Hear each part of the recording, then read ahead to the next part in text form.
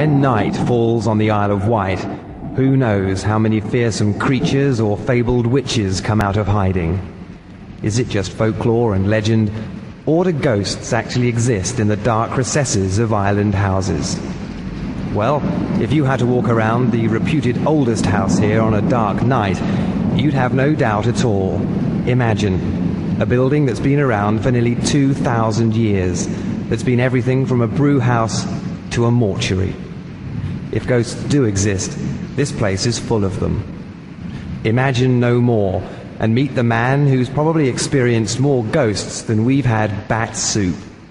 The owner of the island's haunted wax museum, Graham Osborn-Smith. There are plenty of them, I can tell you. When I close up at night, I don't know who runs faster sometimes, the ghost or me. Sometimes he wins and sometimes I win. Is there any one particular ghost? I've heard there's a rumour that there's one person who is seen quite regularly. Well, that's right. That's Louis de Rochefort. He's a legendary character that was said to have been murdered in this house in about 1640-odd, and the legend is that he would remain to haunt the house until his earthly remains were found and returned to his native land. And many years ago, when workmen were digging a water main underneath the house, right where we're standing now, they unearthed a skeleton. They showed me the bits and pieces, and from my medical knowledge, as I was a medical student, I realized immediately that this was part of a human skeleton. So I phoned up my solicitor and said, we've come across a skeleton underneath the house. He said, well, you'll have to stop work immediately and inform the police. I phoned up the local police, and they were a bit dubious and asked me whether there was any flesh attached to the bones. I said, no. I said, they're mighty old. So, in fact, they didn't show any great interest. I phoned back to my solicitor again, said, what do I do with these human bones? He said, you've got to inform the coroner, which I did, and a post-mortem was carried out, and blow me, these bones were dated back to the 17th century, so undoubtedly this is where this whole legend has been based, and I frankly believe it. In fact, we recently had a man came all the way from Australia, a de Rochefort, to trace his ancestors, and he was absolutely amazed when he came here, and he went really quite white. We thought he was going to have a heart attack.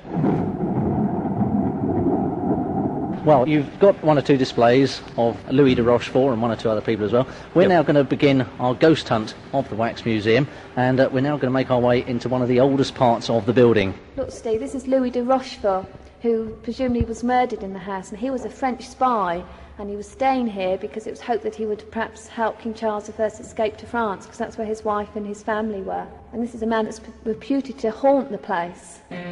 Look, Steve, can you see there's someone coming in the door, the supposed murderer? Steve, look, Steve. Steve, where you... Don't leave me in the dark. Steve.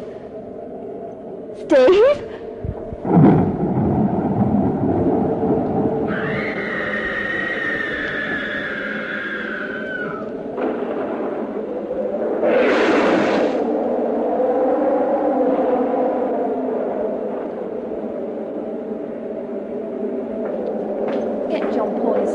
Doing this to me.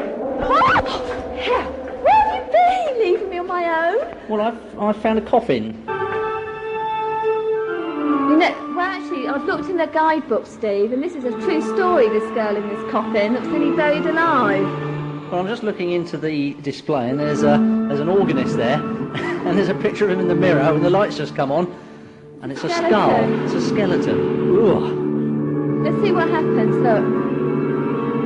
The story goes that there was this young girl in Braden, who was only 17, and she was very ill, and then she lapsed into a coma, and the doctor proclaimed her dead, where she was then put in a coffin and left in the church ready to be buried. And one day the verger was walking by, and look, this is what happened. The coffin lid lifted open, and this hand came out. Well, the lid's just lifted up a little bit now, and there's this hand just starting to creep out of the side, and you can see the figure of the girl inside, and this ghostly organist, the skeleton, is still playing away. Well, she was lucky to be found, and, you know, she went on and she lived to the ripe old age of 69.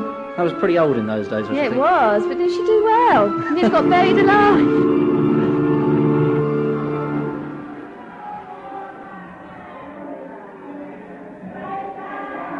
Well, myself, Marie and Graham have now come into somewhere which I think is rather eerie and creepy. It's the Chamber of Horrors And one of the displays we're in front of now is one of a woman being burnt at the stake. Marie, was this a common form of punishment? Yes, it was, particularly for women, and it wasn't actually repealed up until 1790. And there's probably lots of women, or so-called witches, that were burned at the stake on the island. And the last one mentioned was a woman called Agnes Porter from Appley, and she was burned at the stake by the Lord of Appley Manor, and that was in the reign of Elizabeth I in the 17th century. But Graham, people surely don't come in here for pleasure, do they? Don't they just? They thoroughly enjoy it. You know, it's amazing. The school teachers come in and ask us, you know, is it suitable for their children? But, you know, the kiddies write back to us afterwards and say this is the highlight of their holiday. It's not too disastrous, you know. It's quite incredible, though, about man's inhumanity to man. And here we display it. This is all, again, actual history. I find it depressing, and some of the instruments of torture, that they look really authentic. Well, they are. This is, we show here part of the very famous, or the world famous, collection from the Royal Castle of Nuremberg in Germany. And these instruments you see here displayed were actually used in the fashion we show them. Well, Graham, you mentioned a lot of other types of means of torture, and you've got a lot more displays here. Let's just go around and take a look at one or two of these, and you can describe them to us. Yes, well, here we've got the famous whipping wheel. In the 16th century, Henry VIII instituted the notorious Whipping Act, whereby offenders were tied at the cart's tail or on the wheel and whipped till well blooded. Well, they're being disorientated, really, you see, and then being flogged at the same time. What else have you got around the Chamber of Horrors? Well, here we've got the iron spider. This is their ghastly instrument, which was used red hot, and it was a flesh-tearing instrument. And this one you see here is the only one in the world, and that is the famous iron spider from the Royal Castle of Nuremberg. And these all have actually been used. Quite hideous, really.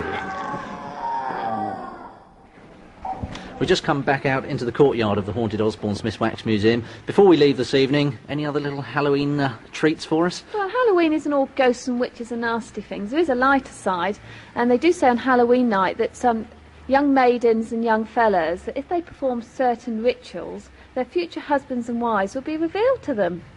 What have they got to do for that, then? Well, if you look above you, Steve, we're actually sat under the kissing arch. A kissing arch? What's that? Well, don't you know? No. Well, let's have a kiss and see what happens, shall we? Ooh. Well, nothing happened for me. Shall we go and try the lover's balcony next? There's no stopping her, is there? Marie Allen, Steve Oates and Graham Osborn-Smith touring the haunted Wax Museum in Brady.